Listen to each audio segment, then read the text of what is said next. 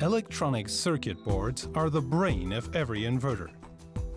Equipped with thousands of components, some of them extremely small, they perform all of the energy conversion, control and monitoring functions.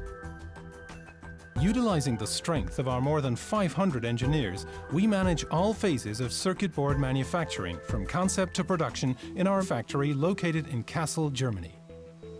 In this film, we want to show you the production process. It takes place in 3 main steps.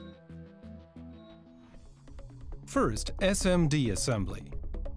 Sensitive components, some very small, such as resistors or diodes, are placed automatically onto the surface of the board. This is called the SMD Assembly, for Surface Mounted Device. Second, THT Assembly. Larger components, such as capacitors or coils, are assembled by hand, using through-hole technology. The components are positioned with their leads through corresponding holes. Then they are soldered onto the circuit board. Third, test and coating. After the assembly is completed, the circuit board is electrically tested with a special testing adapter.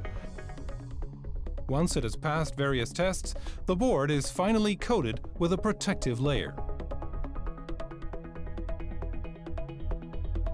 Currently, there are 4 assembly lines in operation, with a total placement capacity of 230,000 components per hour. At this pace, we produce a new circuit board about every 30 seconds. Between the production stages, each board is checked with automatic optical inspection procedures. In total, 10 optical inspection machines ensure that our high-quality standards are met during the whole production process. Now let's take a closer look at the 3 steps of production. Starting with the SMD assembly. First, solder paste is applied on the board with a solder paste printer. A template ensures that the application of the paste is limited to the points where the SMD components will be placed.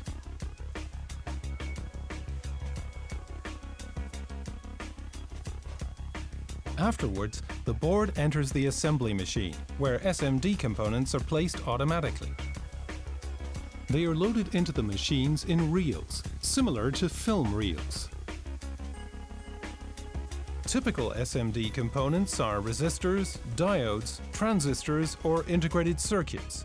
The smallest of these components are about the size of a pencil point.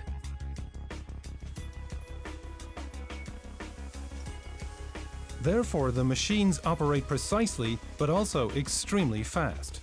Each one of the 2 insertion heads can place up to 60 components per second. To accomplish this, they save time by carrying a supply of up to 20 components in a rotary magazine. This allows them to place several components without having to retrieve another one each time. After every component is placed, the board passes through a 23-foot-long furnace.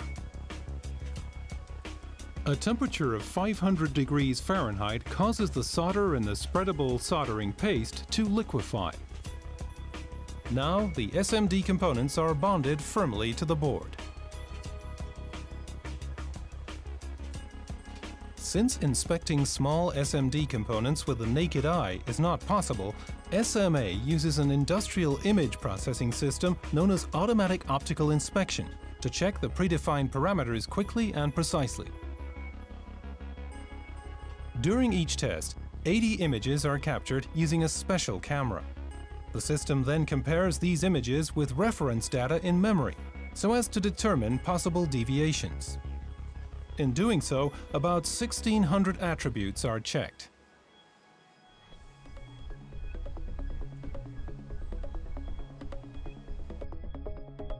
The next big step is the THT assembly. The placing of the larger components is accomplished by hand, but also with the greatest precision. At each workstation, a screen shows the exact position and number of the parts to be mounted.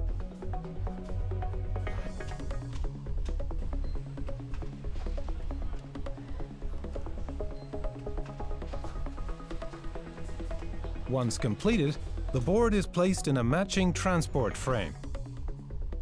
An RFID module on the frame allows the subsequent systems to recognize each type of circuit board automatically.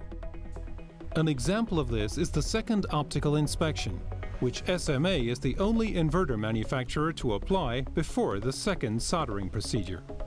Here, about 160 attributes are checked in addition. And if one of the larger components is not correctly in place, this can still be easily rectified.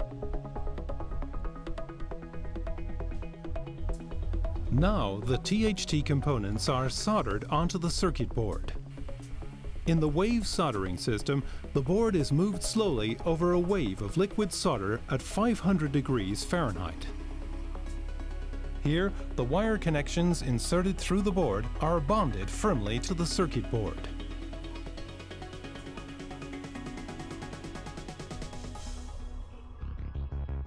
Last step, test and coating. Once cool, each board is electrically checked. Are all of the components in their place? Are they the correct values? Does the board perform electronically? For each type of circuit board, there is a matching testing device, a rack with up to 800 fine contact pins.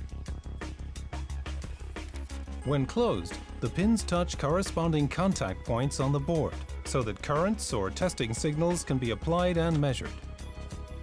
Once the test is completed, the individual firmware is uploaded to the circuit board's memory.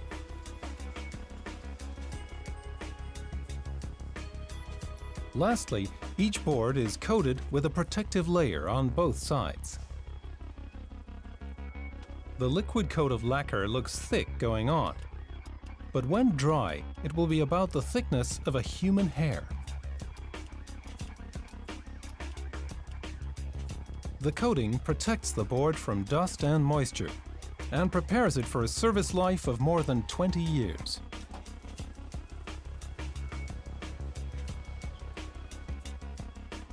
After drying, the different types of circuit boards are packed into carts and await their further processing, be it in the assembly lines nearby or in Denver, Colorado. Based on these carefully manufactured products, SMA inverters remain the top choice for solar professionals around the world.